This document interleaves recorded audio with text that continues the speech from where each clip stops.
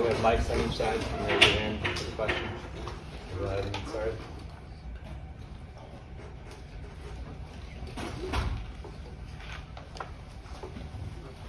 Lance, what hurts most about this particular outcome?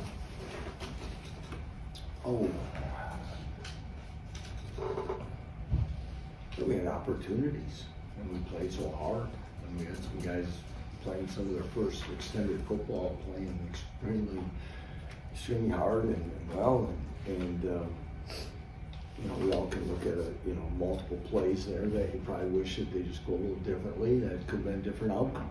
And you know, it was a great crowd, great atmosphere, environment. Proud of our football team because, you know, I think the gap's really closed, but not enough tonight. That's sort of the message in there. Yeah. When you're talking to those guys after this. Mm-hmm. Yeah, we're close, but again, we can name some plays and some opportunities and stuff like that has to be better. And again, when you play ranked football teams and things like that, you got to be able to do that. We did, and so come up short. You mentioned plays that you could look at. Are there any of those plays that stand out to you at all, like that could have gone differently, or is it more holistic? Well, I mean, guys, we have a possible pick six that puts us up 18. Okay, we fumble upon it midfield. We have fair catch interference. It's a 15-yard penalty. You know, I think Cole tried to make plays, and as many great plays as he made, and how well he competed. There's, you know, the fourth down throw, it's going to get thrown anyway. You got to throw the ball, but the other one, I think he tried to make a real difficult throw. But those are just some of the turnovers, but that I'm hitting. But you know, there's other plays in there that probably happened, and there's other reasons. So it's not on 2, 3, 4 players or anything like that. It's, you know, you win or lose as a team, but those are some of the ones I think that people are probably thinking about as well. You mentioned the gap closing. Are there ways today that you saw that gap closing, like things that stand out to you?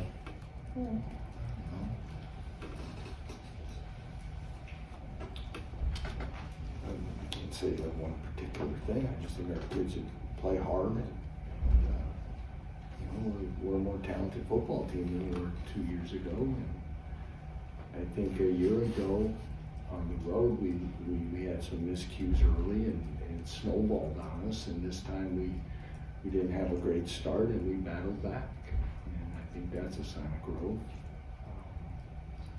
Yeah, I would probably start there. I mean, that's a good football team. That's a good as offensive line as there maybe is in the country with experience and those things. And defending conference champs, they experienced quarterback, good speed at receiver, I think there, and then defensively, extremely aggressive. So all those things to do that, but you know, we don't get extra points for being close. You mentioned Cole a little bit there, but for Cole and the offense as a whole, just how you feel like they did throughout the 4 quarters? You know, it's sporadic, but I thought our coaches and the guys executed a game plan really well. We were able to get a lot of different looks. I thought Torrey Laughlin did some nice things for us.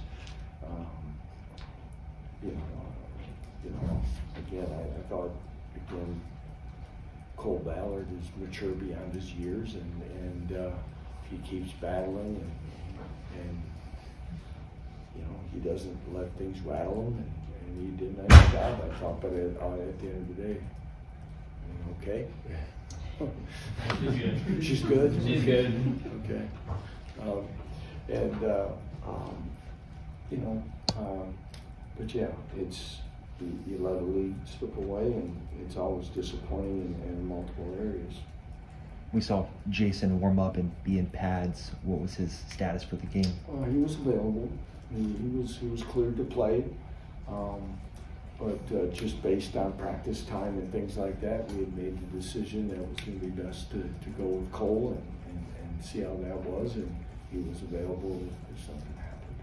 And then in the first half, we saw you frustrated, I think, with the officials. Really, yeah. What aspects frustrated you the most there? I don't know if I can comment on all that. I don't know. They call 2 pass interference calls and don't have the right numbers. Okay? I mean, they're out in the middle of the open. Okay? Just if you make a pass interference call, I think you should get the number right. No matter what color our jerseys and numbers are. It's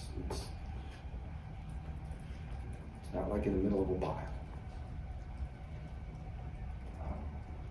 That's 2 instances. There's others, but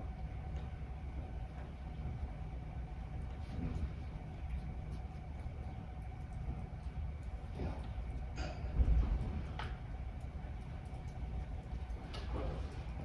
Lance, you said you don't get points for being close, but do you feel the significance of this game being competitive, whether it's an immediacy or long-lasting effects of that?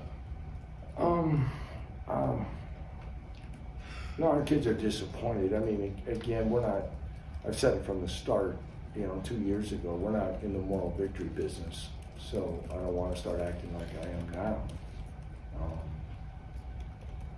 Because this was a winnable football game.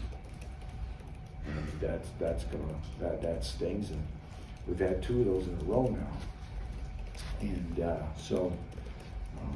but yeah, I think at this stage of the season and where we're at in some spots, to keep battling the way we are, I think that's the sign that I guess maybe I'll be, not who the opponent was, not where it's at in the in-state, that doesn't matter to me. It's a matter of we played a ranked football team with a 3rd-string quarterback, and we battled really hard. But other people have to play with 3rd-string quarterback. So that's not the story. The story is that this group continues to show improvement, resolve, and we're going to find a way to win these games in the near future. How do you help your seniors keep their heads up? A lot of them made big contributions, but didn't come out with the result they would have wanted for senior night. Like I said, you got to show up on Monday and go back to work, and we're going to find a way to end the regular season with a victory. Okay, that's going to be important. And it's important that we find a way to win so we can, win an 8th football game and find a way to, then use that as we get ready to prepare for our 2nd consecutive bowl game. And that's the way I think, and hopefully you turn the page and you go, because we'd be sitting here talking about a win. We'd be talking about making sure we get them back to balance on Monday so we can go get another win. So I've said that many times now over the last 3 years, is that it has to remain consistent for us with the expectations when we come in the building on a weekly basis, and we can't let the highs be too high and the lows be too low. It should sting. We're all disappointed. It's why you put all this time in and you compete and you fight and scratch, and then you come up short, and especially when you think you have a chance. So that part but we have a lot of ways yet to send this group out in a pretty special way, and that's the full intention, and we'll work on doing that. Anything else, Coach? Thank you. Thanks, everyone.